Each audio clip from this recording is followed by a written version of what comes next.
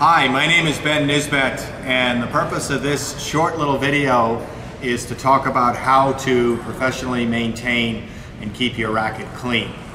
And at our store we get a lot of questions about which cleaner to use, how to clean the racket, and really it's relatively simple. One, I'm not a huge fan personally of cleaners and racket maintenance, but I think at some level it does make some sense. So to answer the question first and foremost, and what's most important, is that when you're playing a match, this is the most important time to have your racket surface clean. And to pull out the cleaner and to do this between points is not going to work. So the easiest thing, and what you see a lot of the professional or good players do, is they just cup their hand and they just blow in it, get a little bit of moisture, and you're ready to go. Your racket's clean. So if you see a little bit of dirt and it's your between points or between games, just do this, and now you have a clean surface and you're ready for the next point.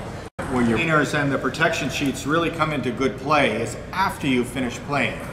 And when you're ready to finish after your match or your evening out at the table tennis club or practice play in the basement or wherever, these cleaners do come into good use. And what you could do is, right when you're finished playing, and you could get into the practice of this, is just getting a cleaner, and this is a spray cleaner, there are many different ones on the market, and just spray the racket just a little bit, and you see how that's a little bit wet? You don't need a whole lot. And then you take a cleaning sponge. I like these cleaning sponges rather than the microfibers because this will pick up the dirt. And so I have 3 of them here, all from the same brand, but you can see these are readily available in most stores. You just take it and you just wipe it clean. And now you've taken off all the moisture. If you want to do the back side here. And if there's any residual dirt, it's going to get picked up and put on the sponge. This is a brand new racket, so there really is no dirt at the moment.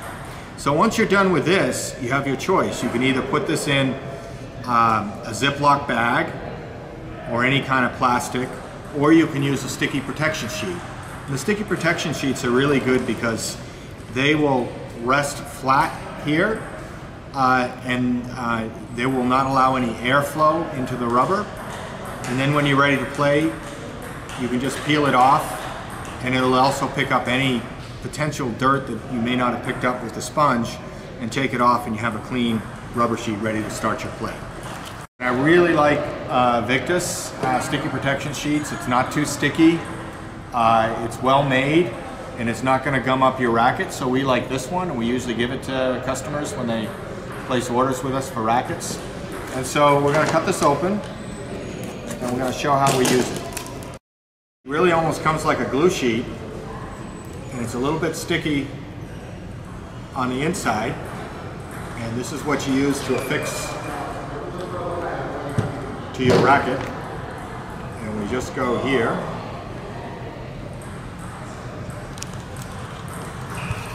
and we lay it down. What I like to do here is we're going to use the curved scissors, because you don't necessarily need to have it square, and we're going to cut it to size.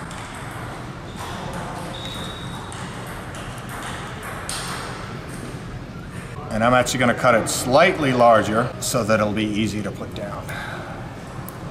And here you go. And we'll clean this up right here.